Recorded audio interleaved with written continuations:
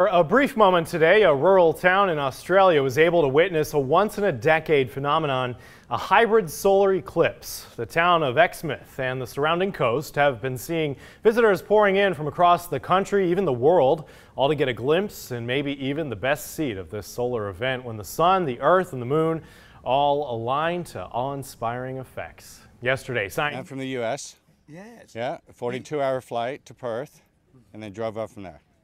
That's a long way to come. It is. How many worth it. eclipses have you seen? I'm not certain, but around 20. The SpaceX Starship rocket lifted off today, but it didn't get too far. Starship, the most powerful rocket ever built, took off in South Texas. The Super Heavy rocket booster, which houses 33 engines, sent a massive boom across the coastal landscape.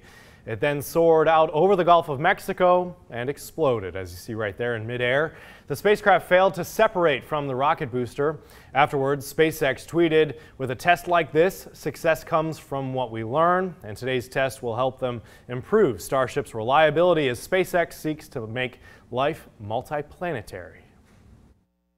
I mean, the whole job of test is to find out what goes wrong, to let things fail. You can pretend as long as you want, but eventually you got to go actually launch this thing. And that's when you're going to really find out what's right and what's wrong. They were so successful today.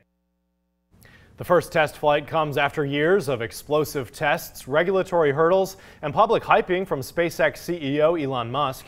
SpaceX believes Starship could be the rocket that returns astronauts to the moon or even takes the first trip to Mars. If you'd like to watch the video of that launch in its entirety, we have it posted for you over at KATC.com.